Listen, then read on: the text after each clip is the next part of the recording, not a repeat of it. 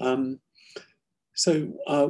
to Middlesex University. It's really nice for you to, nice of you to come along and talk to us, meet us in the best way that we can in these circumstances. I have a dealer with me here from, she's labelled UCAS support, but it's actually a dealer behind that label. And she's from admissions. So she's just going to be keeping an eye on things, making sure I don't run over time, making sure I answer your questions as they crop up. She'll also be able to answer some of the some of the questions that I can't answer. I'm one of the academics. I'll introduce myself in a minute. I'm one of the academics, so my knowledge is somewhat limited. Let's say deep, but limited. So what we're going to do this afternoon is we think it's going to take approximately 45 minutes. It may take a little bit less if you don't have any questions. We've got up to you've got up to an hour. We have up to 60 minutes if we need it for more questions. There's a great first question. Let's just go straight to the question, which is, do you need to study accounting at university to become an accountant? And the answer is no, you don't. You don't need to study accounting at university to become an accountant. There are different routes into accountancy, and it also depends on what type of accountant you mean. Let me just talk specifically about what we consider to be a professional accountant, or what we call a chartered accountant. So that's somebody who's passed all of their professional exams and they're allowed to call themselves chartered accountant. They belong to an institute and they are regulated. So if you want to become a professional chartered accountant, there are several routes into that profession. One is that you can go direct, and again, this will depend on jurisdiction. I'm going to talk about the UK. Other countries may have, will probably have similar routes, but I'm talking specifically about the UK. So in the UK, you can actually go into accounting as a school leaver. So accounting firms will offer school leaver apprenticeships. So that's one thing that you might want to explore. It means you don't come to university, you don't incur 3 years of university fees, you go straight into accounting, you'll do 1 year of foundation accounting, and then in your second year at work, you will join the graduates and do a graduate conversion and become a professional accountant alongside the people who have graduated university. So not only do you not come to university and don't pay 3 years of fees, you're 2 years ahead effectively of the graduates. So that's one route. The other route is that you can do any degree that you want. You can do French, Spanish, engineering, business studies, psychology, and then go in as an accountant after your degree. So that's another option. You could do that, or you can come to university, study accounting and finance, and go into a training contract after having got a degree in accounting and finance. So the benefits of coming to university are that it's good fun, you'll enjoy it. It's a really good and enriching experience rather than go straight from school into work and then work for 60 years. It's a very informative, seminal experience. You'll make great friends, you'll have fabulous time. So that might be a serious consideration, that you actually want to come to university.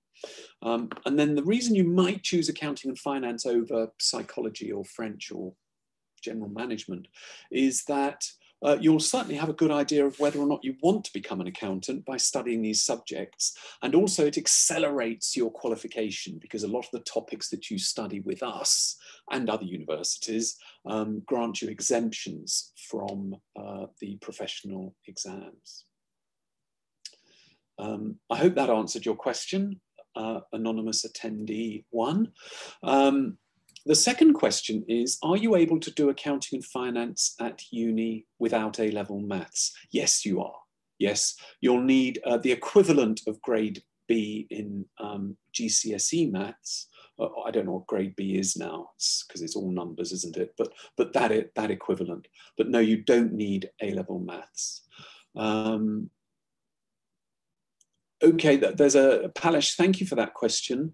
I'm going to leave that one for a dealer to answer in the chat, because that's quite a technical question and beyond my remit.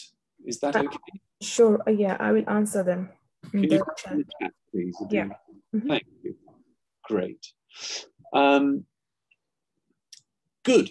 So keep those questions coming. What we'll probably do now is I'm going to give you a little. Well, let me just tell you about how we're going to run today. I'm going to share my screen. Keep the questions coming though. That's absolutely fine. I probably won't answer any more questions immediately, because I want to give you a little taste of how we're going to be teaching you accounting if you choose to come to Middlesex, which I very much hope you will. So the title of this live lecture, this mini lecture, is called The Joy of Accounting.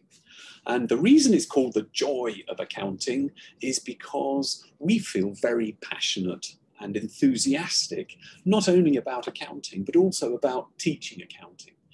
It's something that we feel really strongly about, and we put huge amounts of our passion and energy into teaching accounting, partly because we love teaching accounting, but also because we love accounting. It's a really interesting topic. So that's why I've called it The Joy of Accounting.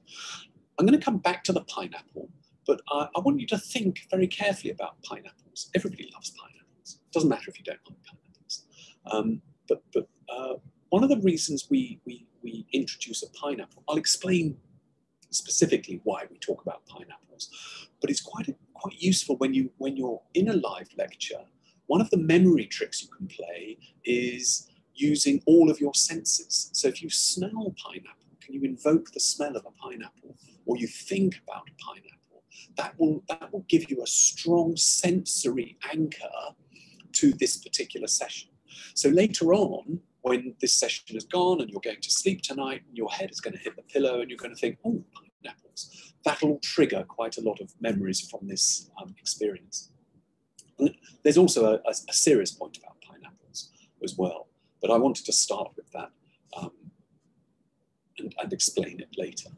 So this is today's session. I'm going to talk for not much more than 20 minutes now, probably a little bit less, and give you a little experience of how we teach accounting. I'm then going to talk a little bit about what you can expect from the teaching and learning environment in September, and I'm sure a lot of you've got questions about whether it's going to be online, whether it's going to be on campus, what happens if things change. So we'll give some thoughts on how we're going to manage that. And then there's a good few minutes at the end for you to ask more questions if you need to. But keep your questions coming, and we'll queue those so that we can use the time at the end sensibly. So we don't need to do that. Let's move on.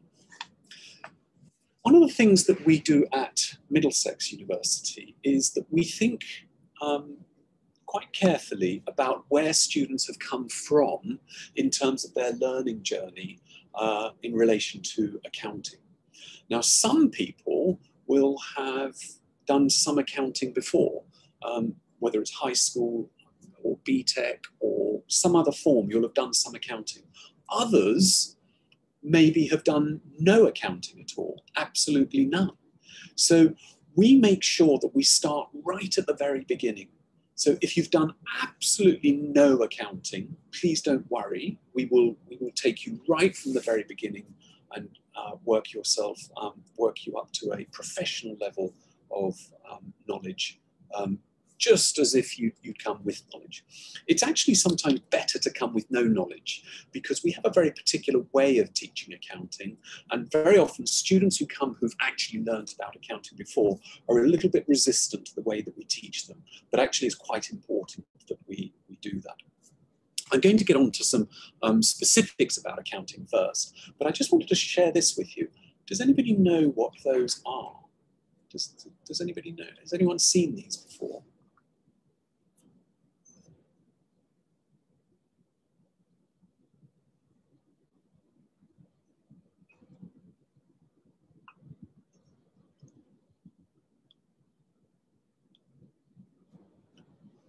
These are accounting tokens. They're accounting tokens. Some of these tokens are more than 8,000 years old. Some are 10,000 years old. And these accounting tokens have been found all the way from Turkey, across the Mediterranean, the Levant, into Mesopotamia, what's now Iran, Iraq, all the way across into western parts of China. Now, don't make the mistake, these are not money tokens. They're not money tokens, they are accounting tokens. Now, there's a wonderful, wonderful book. I'm not suggesting you buy this, it's quite an expensive book, called Before Writing. And there's an academic in this book who discovered the purpose of these tokens. She was saying there are thousands of them all over the place. Why are there so many of these tokens? And she was the one who first postulated that these were accounting tokens. That's not money. Accounting tokens are a way of reckoning how much do you owe me, how much do I owe you. It's not money. It's not, this is valuable, I'm going to exchange it for goods. Accounting tokens keep account of balances, credit balances between people. Now, this is interesting for a couple of reasons. Number one, it tells us that credit economies were very, very common, even in ancient prehistory times. So we have this sort of traditional way of thinking that economies started off as a sort of barter system, and then they became more sophisticated, and eventually they became credit economies. Well, this turns that on its head, and it actually says, no, these economies were never really barter economies. There's actually very limited evidence to suggest that basic economies were barter economies. There's a lot of evidence to suggest that basic economies were in fact credit economies that used accounting tokens to keep account of who owed whom how much money and what was going on, keeping credit balances with people within a community. The second really interesting thing about this is that these accounting tokens predate numeracy. They predate literacy. So if you were to think about, we talk about reading, writing, arithmetic. Colloquially, we used to call those the 3 R's, reading, writing, arithmetic. Doesn't quite work, but that's what it was called. But actually, reading, writing, and arithmetic all came after accounting, which is another very interesting part of the history of accounting. So actually, it was actually the requirement for numbers came out of the need for people to know how much was owed to each other. Writing came out of numeracy. So we tend to have got our history slightly wrong in terms of accounting. It's actually much more ancient and much more fundamental than perhaps you realized, and a lot of other historians and economists have realized until relatively recently. Now, let's talk about that pineapple. I would normally do this in a class. So what I'm going to do is I'm going to say to you, and this is actually how we run our very first class in accounting. So when you come to Middlesex, you're going to have a very similar session to the very early bits of this particular lesson. So what do we say when you come and we're in class, or we're in a virtual class, doesn't really matter. I would say to you, I am going to sell you a pineapple. I've got pineapples and you want a pineapple. And one of you is going to come into my pineapple emporium. And because you want a pineapple, I'm going to say to you, what do you want? And you're going to say, well, I want a pineapple. I said, well, I'm not giving them away. So, oh, no, I want to buy a pineapple. So you're saying, oh, I want to buy a pineapple. I will say, oh, but I only sell pineapples. And this is silly, isn't it? Because we both know what's going on here. Of course, you want to buy a pineapple, and I have pineapples to sell, which means I can sell you one because you want to buy one. Now, this sounds simplistic, but actually it's not. It's a very fundamental point about accounting, because accounting, modern accounting, in fact, all accounting, is about recording economic transactions. It's about recording an economic event. So when you come into my pineapple emporium and you say, I would like to buy a pineapple, that's a purchase. You're buying a pineapple. That very same economic transaction, from my point of view, is a sale. I'm selling a pineapple.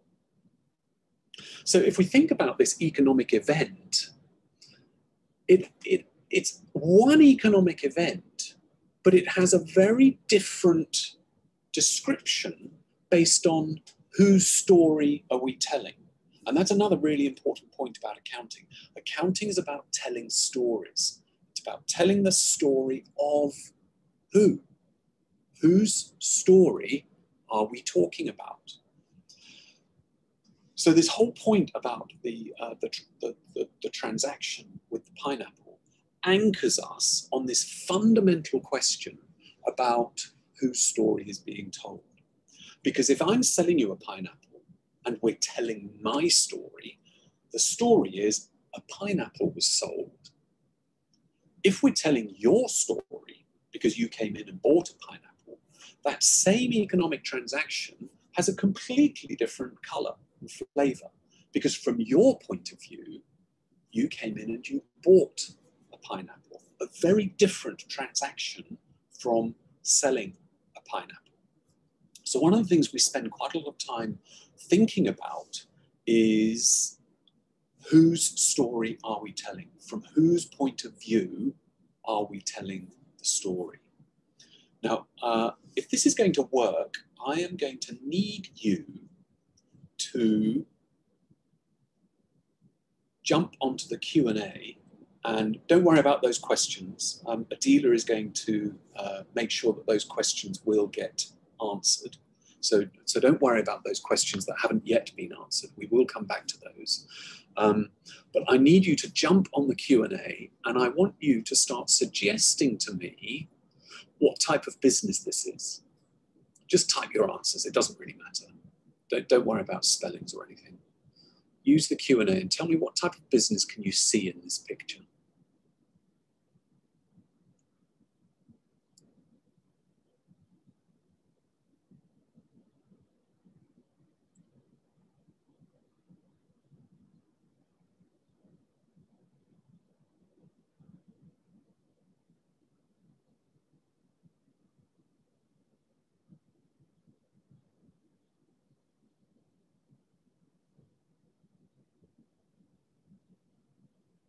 No?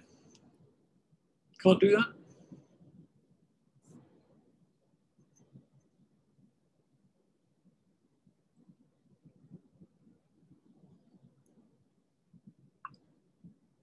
Okay.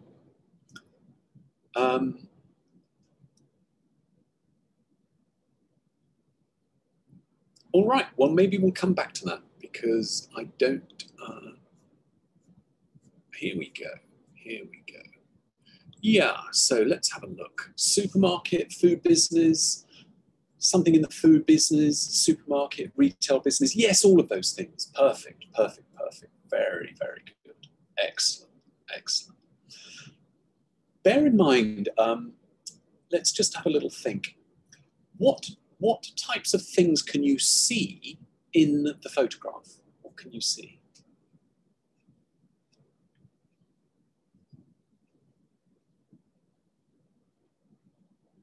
Goods. Yeah, goods. Can you be more specific? Food. Can you be more specific? Bananas. Yeah, you can see bananas. Yeah. Fresh food. Essentials. These are all very general. Could you go to the shop and pick up some essentials? Could you go and pick up some goods, some groceries? Specific. What's on the list? What's on the shopping list? Oranges. You might have to look a little bit closely and maybe take a guess at what you might be able to see. Okay, fruits, basic goods, cereals, jars, there's bread, there's oranges, there's bananas. Do you know what we call these when they're in a business? Oh, well done, Sammy. Yeah, good one. I'll come to that in a minute. What do we call all of these goods that we're going to sell, groceries? Do you know what we call them? Assets. Assets is one word, but specifically, we call these inventory or stock in trade, trading stock. but the correct name is inventory. Inventory is all the things that a supermarket owns that it's going to sell to its customers. Now, Sammy has come up with a good point. Sammy has said trolley. Now, the supermarket doesn't usually sell trolleys. That's not part of its inventory. Its inventory is the things that it's going to put in a bag, you're going to pay for, and are going to leave the shop with. That's inventory. There are other assets other than inventory. So Sammy said trolley, trolley. So that's a different type of asset, not inventory. Do you know what type of asset that is? Doesn't matter. It's only words. What other types of what other assets like a trolley might you be able to see in the picture that isn't inventory?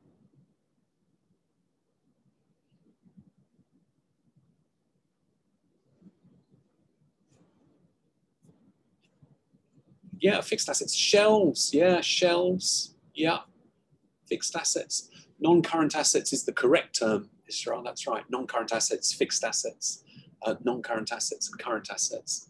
Shelves. Yeah, shelves. Anything else? What other assets do you think this business owns that you can't see?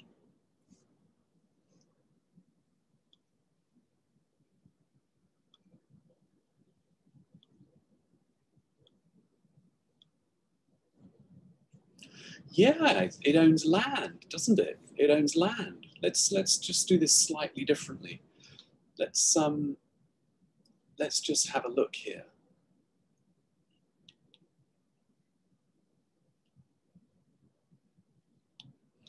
Who said land? Yeah, land, lots of land. We've got shelving. Somebody said shelving. We talked about fruit and vegetables, inventory. Somebody mentioned trolley. I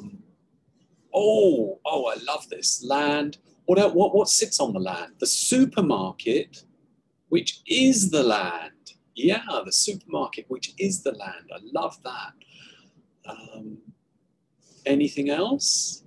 Oh, I really like this question. That's a great question. Who said staff? Who said staff? Staff or labourers. Can you see? I've actually put them on the outside of what we call the funding butterfly. I've put them on the outside. I'll come back to staff in a minute. Buildings, vehicles, real estates. Yeah, okay, yeah. Tills, computer equipment, that kind of thing. Yeah. Anything else? Oh my goodness, there's quite an important asset that you've missed off. Quite an important asset you haven't talked about. And I bet you know it. I bet you like it. I bet you'd like more of it.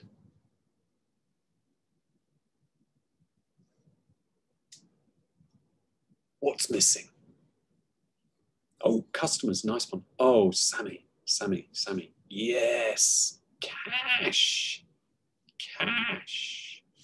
That's right, cash.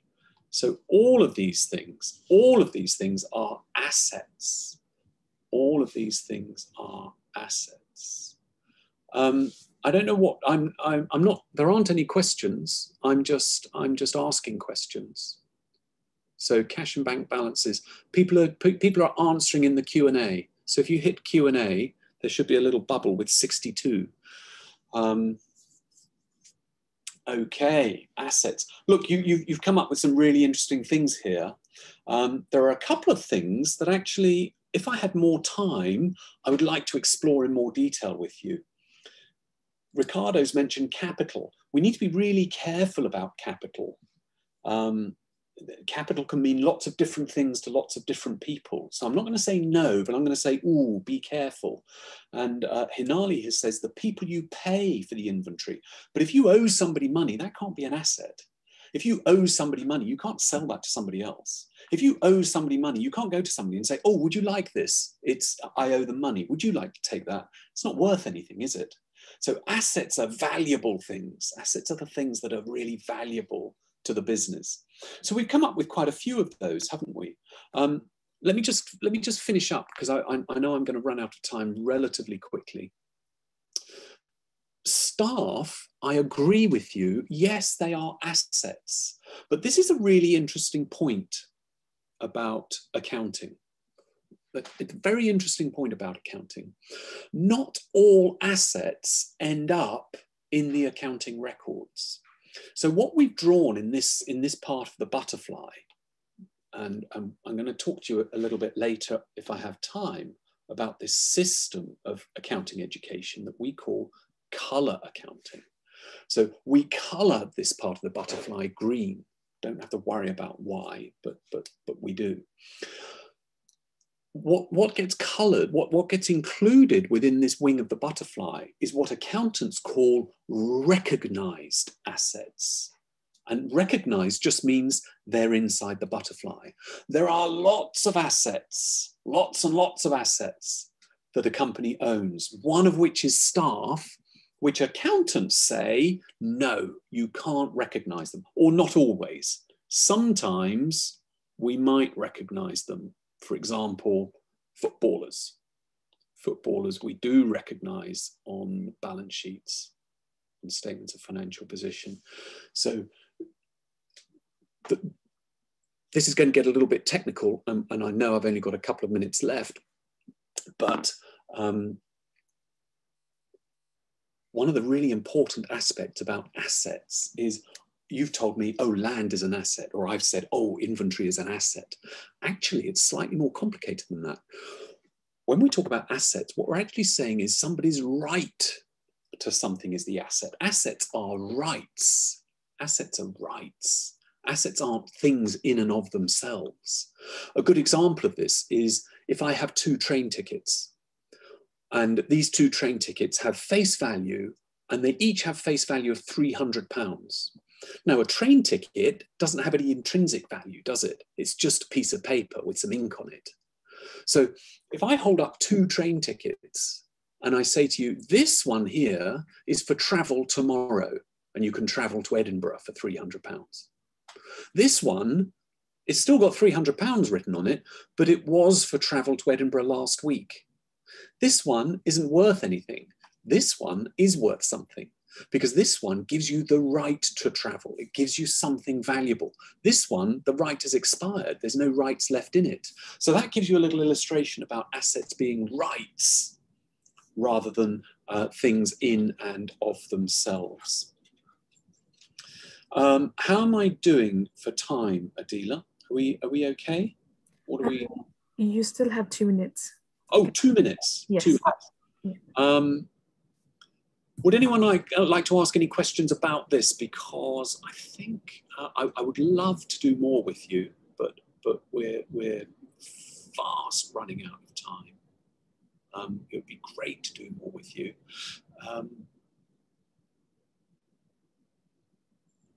Anybody got any questions about assets?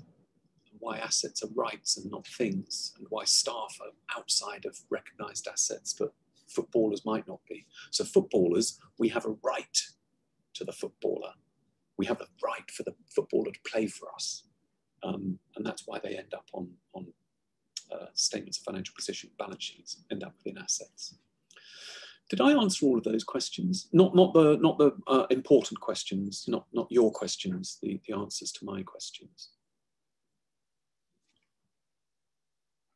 Great, good.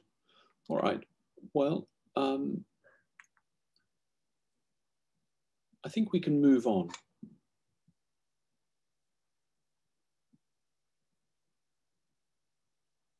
I'd love to say more about this. It's really good fun. But I want to talk to you a little bit about teaching and learning next semester. So let's do that with a new share.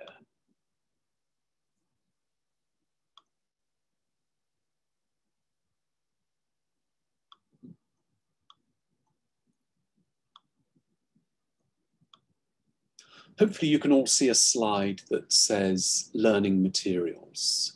Adila will tell me if you can't, but I'm assuming you can. So one of the things that's quite special about the way that we teach accounting, I'm just going to shout at the dog. No. Sorry. One of the problems, isn't it, with online working? Anyway, there we go. One of the unique things about the way we teach accounting is that we use this methodology called colour accounting. And every student comes, they get a pack. And this pack includes what we call the basis board, the basis framework. And you get your very own basis board, which is a pop-up accounting framework. This is accounting in a box. And so every student will have their own little accounting system, and we have what we call 16 classic transactions that we will post to the accounting framework. So actually what you end up, the way you end up learning is actually by doing some accounting. Now don't be fooled. This isn't some silly little game. This is not a toy. It's playful. It's a very active, interactive way of learning, but it's no toy. This system that we use to teach accounting can be used to teach any accounting at any level, anywhere in the world. One of the great things about accounting is that it is a universal system. So what you'll see here, we've got 1, 2, 3, 4, 5 sections. 1, 2, 3, 4, 5. Now those 5 sections, assets, liabilities, equity, income and expenses, those 5 things, those are the same 5 financial statement elements that every single business uses throughout the world. It doesn't matter whether you're Apple, Facebook, or Esso, or Shell, or Nakamichi Bank. Really doesn't matter. Every single business uses the same 5 elements. So while this may look like something that wouldn't necessarily tell you how Apple does its warranty provision accounting, it can. And we use these in commercial education as well. So we use these at Goldman Sachs and some law firms as well to teach investment bankers and corporate lawyers how accounting works. So don't let the appearance of this suggest to you that we don't take accounting seriously. We take accounting education very seriously. So that's a rather unique thing and quite good fun, and we'll send you one of those when you're enrolled. The other thing that we do is we have a series of active learning workbooks, because I'm going to talk about online and the online content. Online is an important part of our learning environment now, and it is here to stay. But also, so is writing on your own, being able to turn off the machine, not worrying about losing connection on the train, as one of you has done. All of those things. To answer your question, there are lots of these sessions going on. I don't think there's another accounting one, but I'm sure, I know this one's being recorded, so make sure you pick up the link to the recording. I'm sure a dealer can help you with that at the end. So yes, online and physical materials. Physical materials, I think, are really important. And there you go, there's the joy of accounting. We even have a set text, the joy of accounting. And then online, yes, online we do have quite an extensive set of online resources. And again, you can see in our online resources, that's the last column there, this is an online quiz, we're using the same methodology. So there's a sort of consistency and approach here, so that it doesn't really matter whether you're working in one of the workbooks, you're talking in a lecture or a seminar, you're working with your book here, or you're online. There's a consistency of approach in the terms of the way that we use what we call this basis framework. And there you can see a little close-up of the basis framework. So let me talk more generally for 3 or 4 minutes about our teaching and learning plans for 2021. We take quite a lot of pride in the fact that we encourage an active, creative and collaborative learning approach. And that extends across all of the activities that we take, that you and we will take part in as part of your learning journey. So for example, all of your reading materials are integrated into the online learning resources. So if you come to my module, as you're working through the online materials, it'll say, now go and read chapter 2 of the book. And you click and it takes you to chapter 2 of the book, because we give you all of the set text in digital format, free of charge. So all of your reading materials for all of your modules throughout your time at university are provided digitally to you and are integrated as part of the learning materials. We have a wide range of activities. So activities can be individual study, group study, class study, online study, all sorts of different types of learning activities.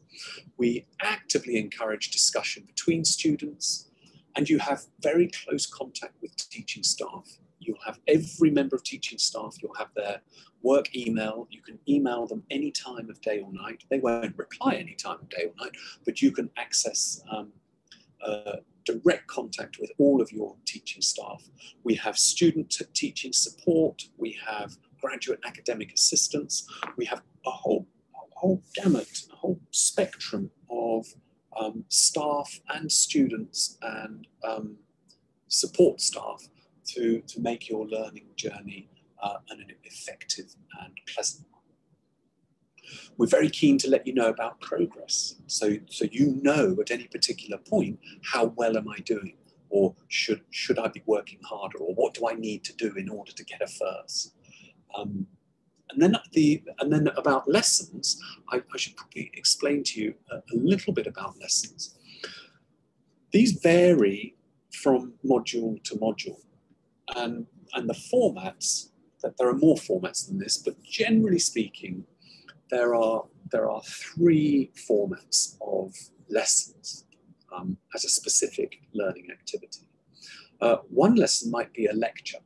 Now, lectures are generally whole cohort learning, and a cohort can be 250 students, so a large cohort. In the old days, we would bring 250 students into a lecture hall, and then the lecturer would come in, stand at the top or the bottom of the class in a great big banked auditorium and talk to 200, 250 students. That part of education is going online. So it's very unlikely that you will be coming to large collections of large crowd teaching. We're moving away from that. We were actually moving away from that before COVID. So it's not a direct response to the situation of the pandemic, but education is moving away from what we call the age of the sage on the stage. This idea that somebody comes in and just spouts knowledge from the front and you all slavishly take notes. That form of pedagogy, that form of education, thankfully, is moving behind us. So we will have lectures. There will be live lectures online. There'll also be recorded lectures online, and you can either come and join in the live lesson as you are now, or you can catch up with the recorded one afterwards. So that's the first thing. Lectures are going to be online. The other way in which we teach is through seminars and workshops. And seminars and workshops, they're similar. There's a lot of overlap between seminars and workshops. Those are smaller, probably more similar to what you're used to from school, 30 or 40 people, maybe 20 to 30 people in a workshop. That can be a lab workshop where you're all working on computers in a room, or it can be a classroom-based, or it could be a workshop-based, everyone on round tables, various different configurations. That will be on campus. So we're expecting there to be quite a lot of on-campus teaching for seminars and workshops. So don't be put off by the fact that the big lectures are going to be online. There's still going to be lots of opportunity for you to come to campus and take part in learning in that way. Let me just see. I'm going to leave that slide up there. I'm not going to talk through that because I think I've mentioned most of those points already. So why don't we head over to questions? Shall we do that? I'm just going to go back to the top. I've done that one. Are you able to do that? Yes, done that. Along with university experience, doing university will help with accounting in the future in terms of knowledge of accounting. Yes, that's true, Hinali. Yes, of course it will. But also, accounting firms, if you're being trained in a professional services firm, they can teach you about accounting. I would say university lecturing about accounting is broader. It's more questioning.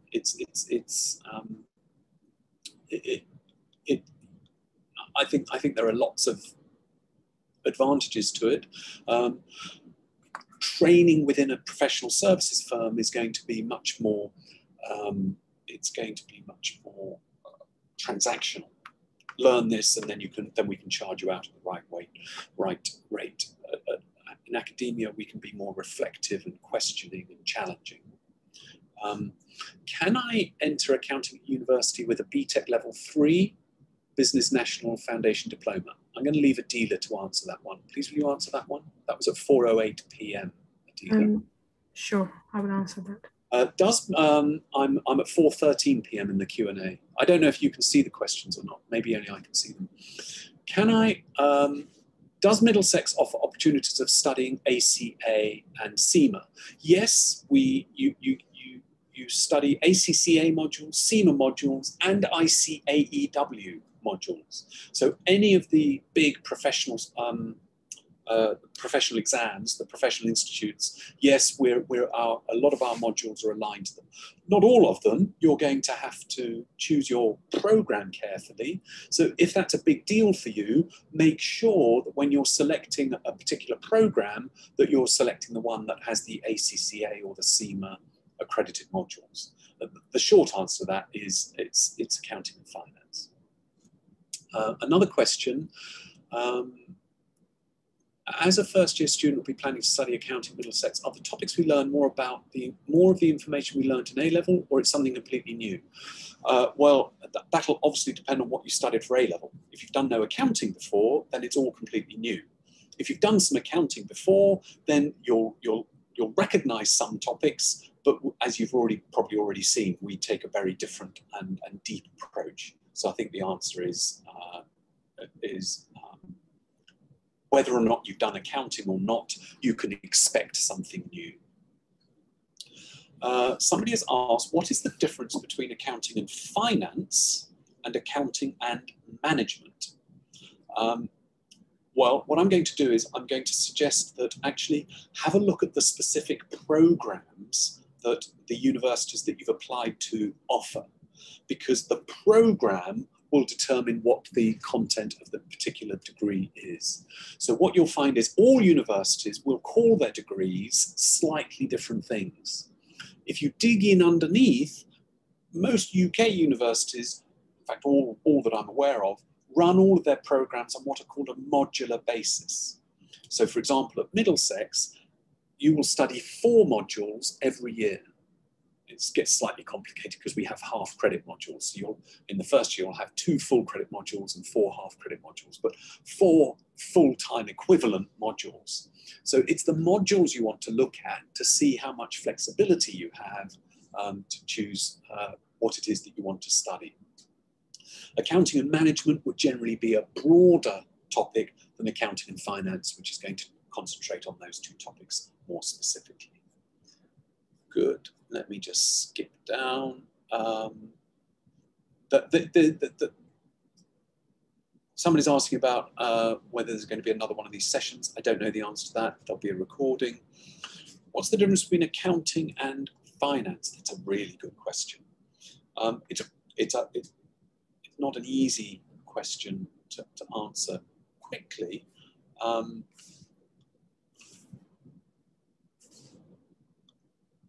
Accounting is a little bit of what we've just been playing around with. Accounting is about how do we record and report economic transactions in order to make better decisions. And who's going to be making those decisions? Could be investors, could be lenders, it could be the government, it could be all sorts of people. But accounting is really about reporting financial position and performance. Finance is specifically interested in how are entities, by that I mean organizations, companies, individuals even, how are they financed? Is it with debt? Is it with equity? Is it through leasing? Is it through a mixture of those? What's the most optimum mix? So how is it best to finance a business? That's not money, remember, it's the other side, but another thing.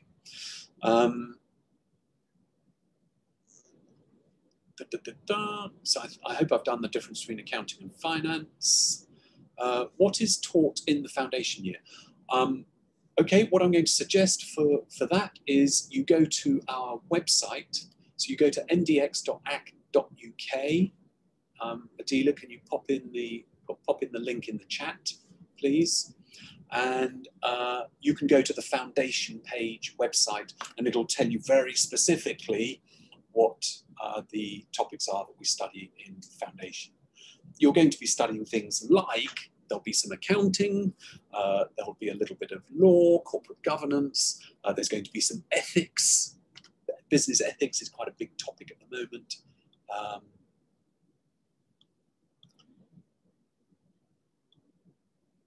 Okay, let's see. Can I say I attended this lecture for my personal statement? You can, if you think that's interesting for your personal statement. Why not? Why not? Don't say you hated it, though. Say something nice about it. Good question here about internships. Do any of the big 4 firms offer internships at the university? Well, the very short answer, if I'm interpreting your question very specifically, the big 4 firms do not offer Middlesex University internships. The big 4 firms don't offer any university internships. The big 4 firms will offer students internships. And we have an office within the university, the placement office, that will be working incredibly hard to trawl the whole market for all internships and placements and making them available to you. But it is very much up to you to take up the opportunity of internships. So I hope I've answered that. Lots of opportunity for internships, but you've got to do it. Oh, I missed out a couple of questions. Done that one. Yeah, so another student is saying, my background is different. I'm from a medical background, so I don't know anything about accounting and finance. Will you be able to study it? Yes, we assume, even students who come in with some accounting background, we assume you know nothing. So you don't have to worry about anything. If you want to study accounting and finance and you don't know anything about it, don't worry. All you need to come with is enthusiasm and a willingness to learn. Palash, I'm not quite sure what you mean by a placement after bachelor's. I think what you mean by that is a job. Isn't that what you mean?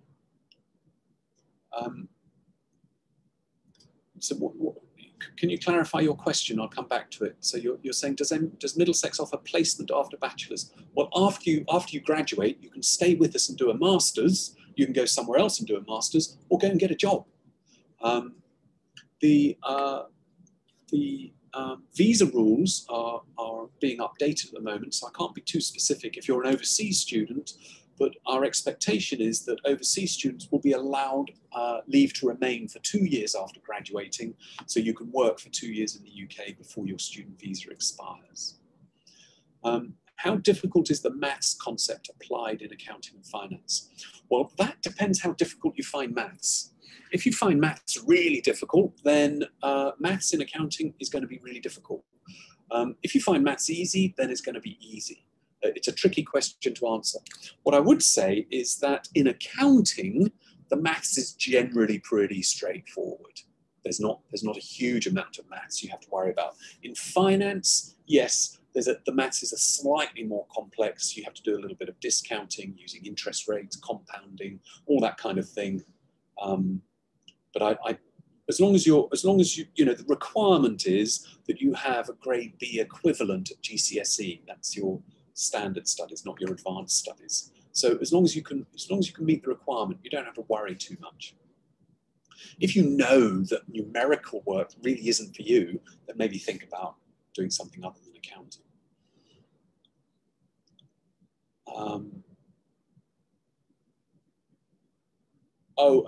Adila, I don't know the answer to this last question, which is about accommodation.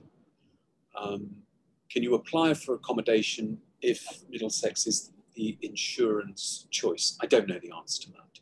Sorry. I will answer them. Thank you. Palash, I hope I answered your question.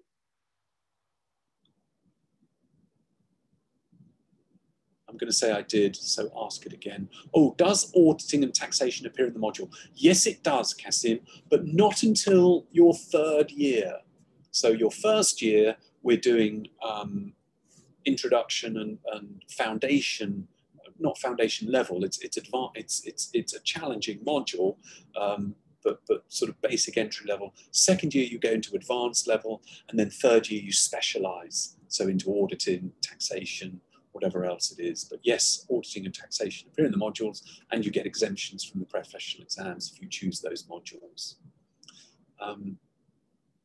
Can you change your subject choice from finance to accounting when I enroll? I'm glad you asked that, Isra.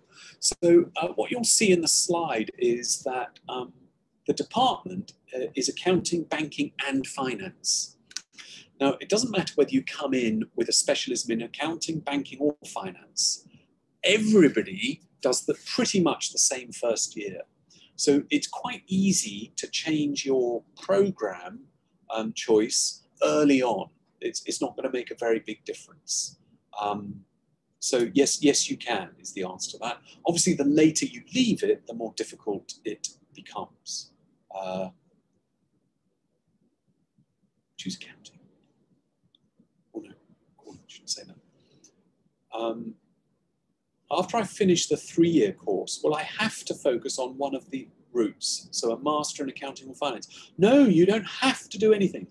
After 3 years, you'll graduate with a bachelor's degree, and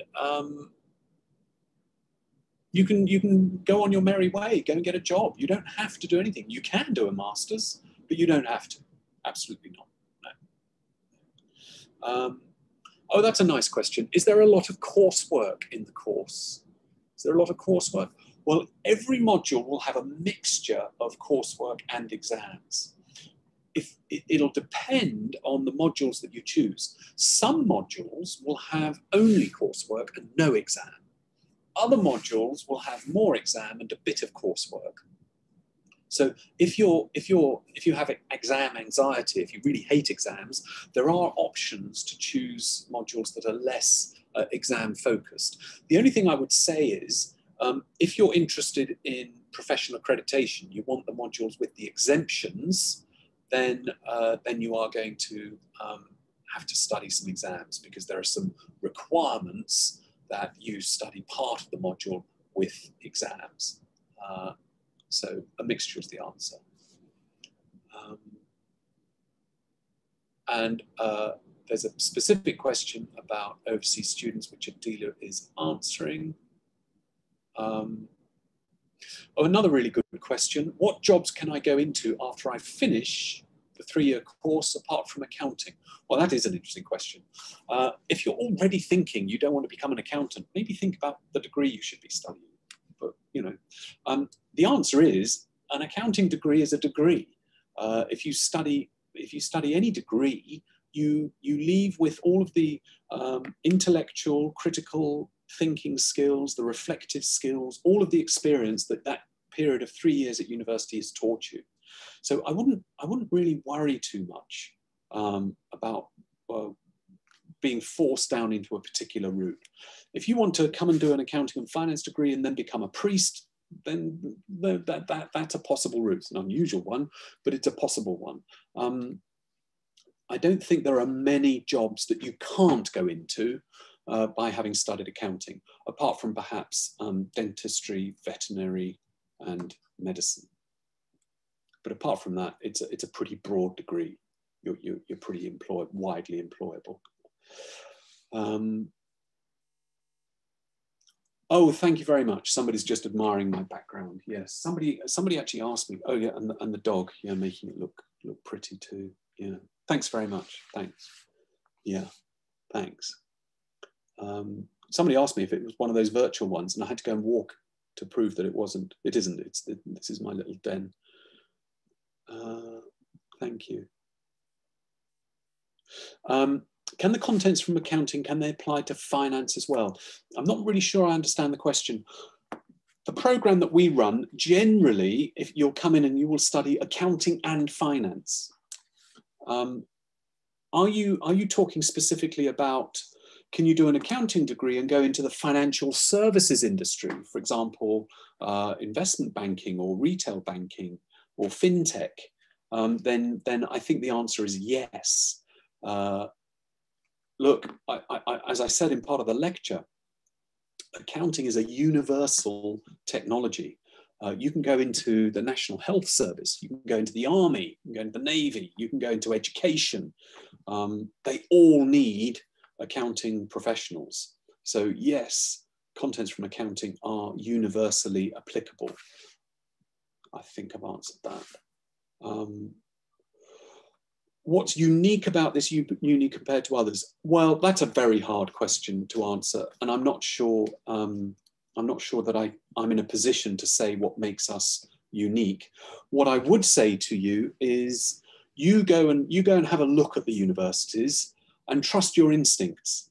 Where do you get a feel for where you would like to be? I'm not saying that as a kind of throwaway thing. You can tell a lot by a university by engaging with it. So you're doing all the right things. Come to the sessions, go to the open days, talk to the academics. How do they talk to you? Do they answer your questions? Do you think they've got honesty and integrity about the way they answer your questions? Is this a place where you would feel at home? I mean, those are all questions for you. I actually don't spend a lot of time looking at other universities, so I'm not the best person to make a comparison. I can tell you that I love where I work and I love the courses that I teach, but I don't know the answer to that. I hope you don't feel I'm ducking the question, but I really don't know. You tell me. You tell me when you've done your research. There's a question about English support, Adila. If you can answer that question about students who don't feel particularly confident in English. There is a minimum requirement for your English language. If you don't meet the minimum requirement, you won't be able to come.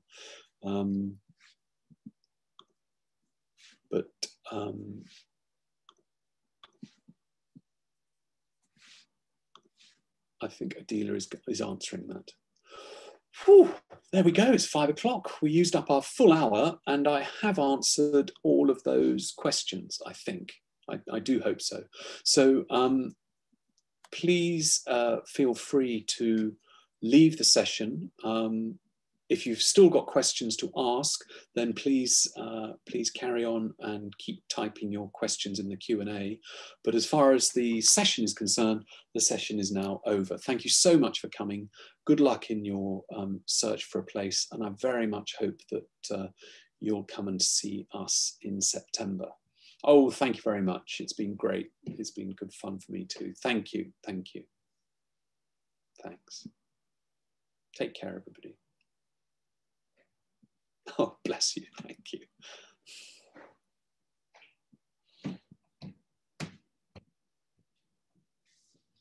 Thanks, Cassie. Good, Palash. I hope I answered your question. I don't think I was very specific, but I hope I got there in the end.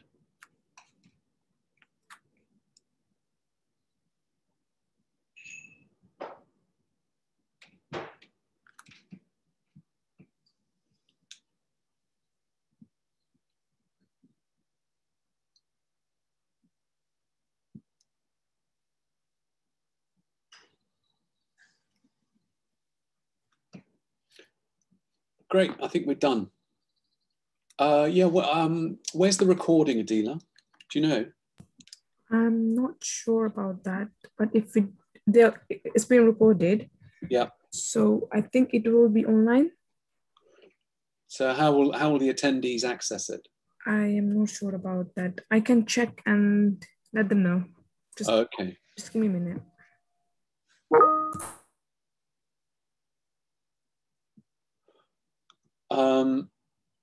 If you have an accounting degree, so there's a question here which says, if you graduate with an accounting degree, do you have to start at the bottom when you start working within an accounting firm? The answer is, in a way, you're going to start at the bottom wherever you start. But in terms of academically, what you can do when you study an accounting degree is you can choose modules that give you an exemption from your professional exams. So to that extent, you do have a little head start over people who don't have an accounting degree. So you've got a head start in terms of your professional progress. In terms of your progress within the organization, you're going to start at the bottom and work up with everybody else. Does that answer your question? I hope so.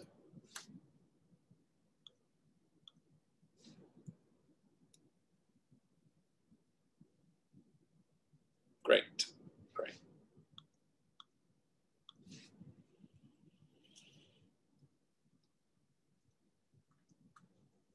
In regards to where can they find the recording, the link will be distributed to the ones that have edited. So yeah, we will distribute the link. Okay, so everybody who attended is going to get the recording. Yes. Great, lovely. Thanks, Adila. No worries. Good. I think we're done. Thanks for your help today. What would make me stand out compared to those? Well, that's a really good question, actually. What would make you stand out? Well, I would say being somebody who takes up all the opportunities that are given to you. So you come to university and you join the societies, you do the extracurricular activities, you make the most of the environment around you, you volunteer somewhere, you take a job part-time or whatever that supports your learning. You know, you're the person who's going to make you stand out. It's not going to be, oh, I chose this module and therefore you're going to stand out. So it's being an enthusiastic and engaged and committed part of your community. That will make you stand out.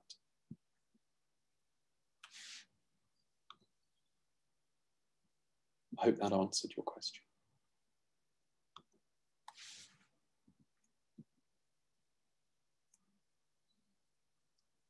Great, good, thank you. Good, well, we've run a little bit over time, so I am going to call an end to the meeting there. Is that okay with everybody? Great, all right, nice to see you all. Take care.